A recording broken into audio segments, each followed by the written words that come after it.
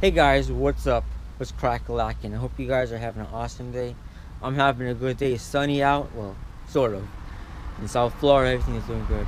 I want to share with you guys an article that I came across today about a guy who, for 6 years, didn't show up to work, still collect a paycheck, and only found out because he was working there so long.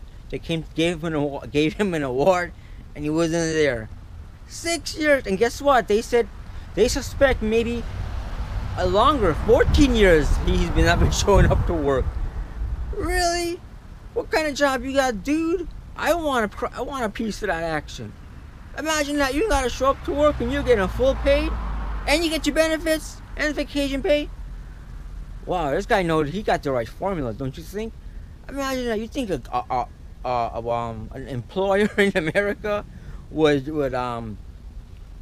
what you call it, would allow that? Because this happened in Spain. In I guess the Spanish, they have a different kind of mentality at work, because they have something called the siesta, where they lock up at maybe at 1 o'clock, lock up for a couple of hours, give the employees a rest, and come back. But this dude, he went for his break and he never returned. Did you believe that? When I read the article, I was like, wow, wow, wow. I couldn't believe what I was reading. I cannot believe that. So, give me some feedback. Do you think this guy did the right thing, or, well, no, you shouldn't take something for nothing. But what I guess he was saying is that he didn't have a lot of work, and he was afraid of losing his job because he's an older gentleman, and that's why he never said nothing. But imagine the coworkers. Didn't they realize the man desk is empty? His office, well, he had an office. Nobody's showing up in the office.